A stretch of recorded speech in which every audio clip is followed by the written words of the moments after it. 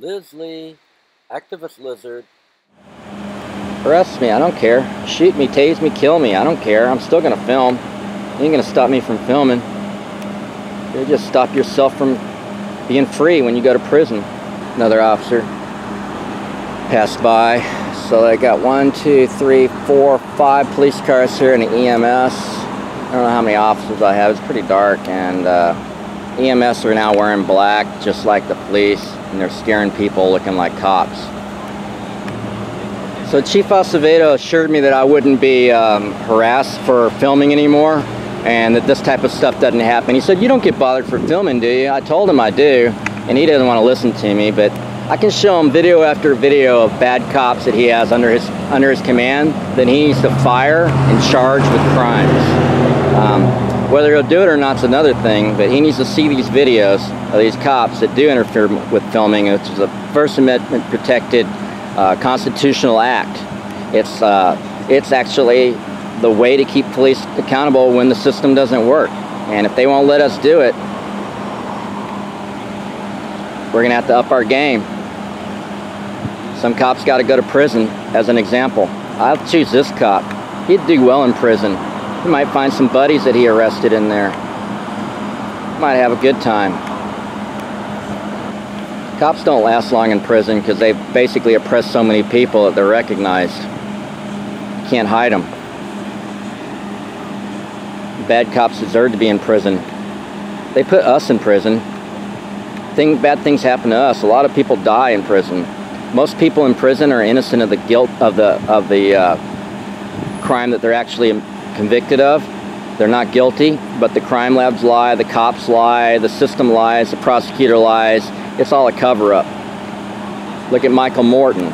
There's an entire Michael Morton Act over him. He spent 25 years in jail for a crime he didn't do, and the prosecutor got 3 days for violating the law, and they had to create a whole law to recover the rules of evidence. On top of the Brady Act, we got now the Michael Morton Act, which if a prosecutor hides evidence, it would have been exculpatory to your case or helped you win your case, then that prosecutor has violated a law and can go to jail now for maybe 3 days, maybe less. It's not much of a law, but at least we got something. Come talk to me? No.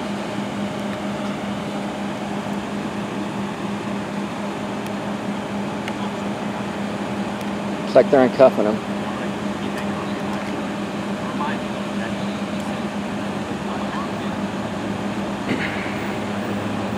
So obviously I'm not too worried about anything, since he was cuffed, he couldn't have hurt anybody or them, and now he's uncuffed and he's not unarmed and they've already searched him, but they still want to maintain some arbitrary distance for their safety or my safety or some kind of safety issue. But there is no safety issue here other than the fact that the police are too aggressive and they create a officer safety problem by being assholes. Someday someone's going to check those assholes. I hope someone checks their assholes soon.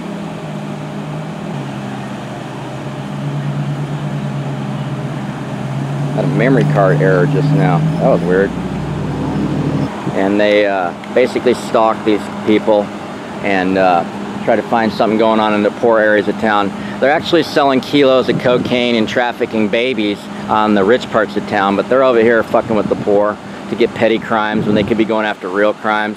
Their entire government has created wars and tortured people and put lead in water, all sorts of stuff, typhoid in children. You name it, and there's not a single cop that goes after those criminals. So really, until we have something done about the government suppression, the citizens are angels. I mean, these cops commit more crimes on a daily basis than you or I do in our lifetime.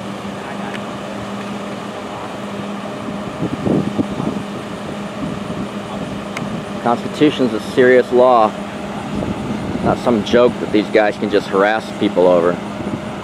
When I said he was infringing on my First Amendment right to film, and I told him I was press, he violated the Constitution, First Amendment twice, and he didn't seem to care. He was unswayed by the law, unswayed by someone telling that they're exercising their rights, even though the police policy says that they have to uphold our rights. It opens the prelude to the police. The Austin police policy says that they have to be professional, uphold all citizens' constitutional rights. You can go look that up. It's on Google. Start page. Careful. Bunch of crazy cops over there, man. So he's closer than I am still. If I could film from that location, I'd be in a better spot. But of course they won't let me. And I don't really have to put up with this shit anymore. I'm pretty fucking pissed. I don't like being told shit that's illegal. I don't like criminal fucking cops in blue. I don't like criminals in color of law. And you know, I don't really care if people watch this video and get upset with it in internal affairs, because I have a First Amendment right to speak. They don't have any right to interfere with my filming under the First Amendment. And they don't have any right to interfere with my filming beyond 10 feet under the Glick ruling under federal law. So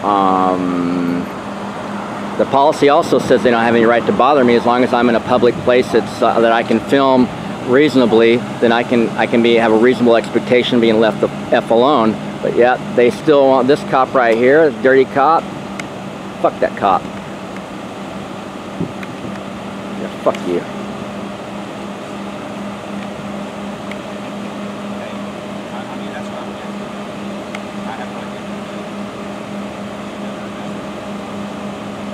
If you needed privacy, you should have stayed in the bathroom, shithead. You don't get no privacy out here. We don't get no privacy. You don't get no privacy. It's the deal, buddy. You're the deal breaker. You think I'll get a supervisor and an incident number? If I was going to look at the magic ball, I would say the odds are against it. I'm pissed. You don't want to piss me off. I'm the wrong motherfucker to piss off. I've been through shit, so much shit, it's not even funny.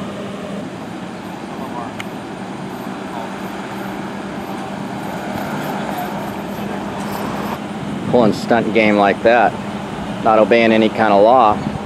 Someone's gonna citizens arrest him or worse. That's all I'm saying. They won't let me over there.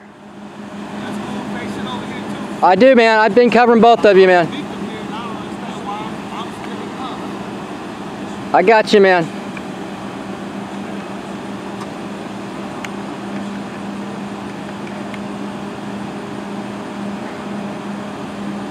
You got a pipe or something over there.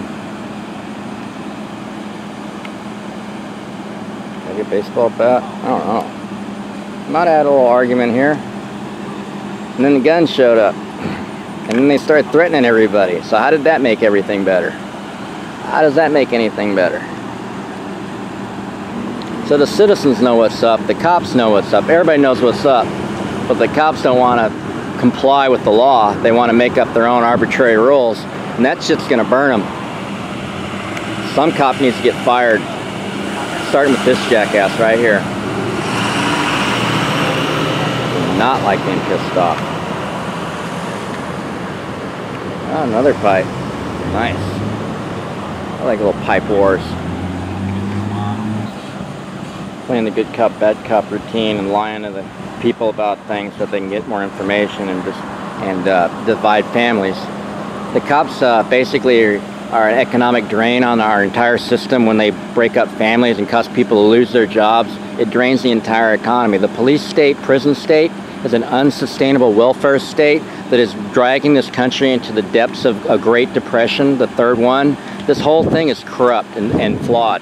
And until we get rid of these cops, until we get rid of those prisons and put these cops in prisons, put the bankers in prisons, put the lawyers in prisons, put the president in prison, put the legislature in prison, put all the corrupt politicians and all the clerks and all the other jackasses that corrupt this entire system, we're going to keep degrading into a place where no one's going to recover, and then eventually the Chinese will just take our debt and take our nation. And that's exactly where they're heading. They can't act professional. They can't do their damn job. They shouldn't have a badge, period. So that guy's closer than me. All these pedestrians have been closer to me, but they're not holding the camera out, so they don't intimidate the cops like I do. Transparency scares bad cops, makes them aggressive, makes them bully. They try to talk about weapons. They are a weapon. Police are a lethal weapon against the people that is used by the state to oppress people and keep the prison state in check. Make sure that the prison state has lots of people to abuse, that we create the new type of slavery. It's called the prison state. It was enacted in the 13th Amendment, apparently, from what I learned today. I haven't really read it, but yeah, it's outside the Bill of Rights. The Bill of Rights is the first 10 amendments to the Constitution, starting with the freedom of speech, religion, and press. That's the First Amendment. The Second Amendment is the right to bear arms, including the right to bear arms that can defend yourself against the government. I don't really know what the Third Amendment is. Fourth Amendment is the right to be secure in your effects and to not consent to a search without a warrant that specifically lists what they're looking for and talks to witnesses and everything else signed by a judge, not rubber stamped. In Texas, they rubber stamp, and that's unconstitutional. And all the judges that rubber stamp, and all the clerks, and all the police that serve those warrants should all be put in prison for their crimes, because that's a high crime against the Constitution, and it's a lot bigger than any kind of petty crime, any kind of petty assault, any kind of petty theft, any kind of petty speeding ticket, DWI, all of that. Constitutional crimes are high crimes, and there shouldn't be any kind of enforcement of any kind of law until we can start getting control of our police officers. These are our employees. These aren't some people that rule over us and dominate us. These are our employees. And if they can't act like our employees, then they can get a job at Taco Bell. Maybe they can learn a little bit about respect there, because they don't have any respect for the civilians right now.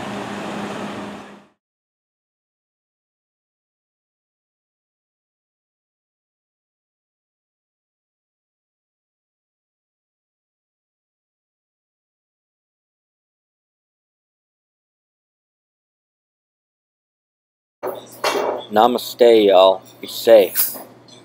Film the police.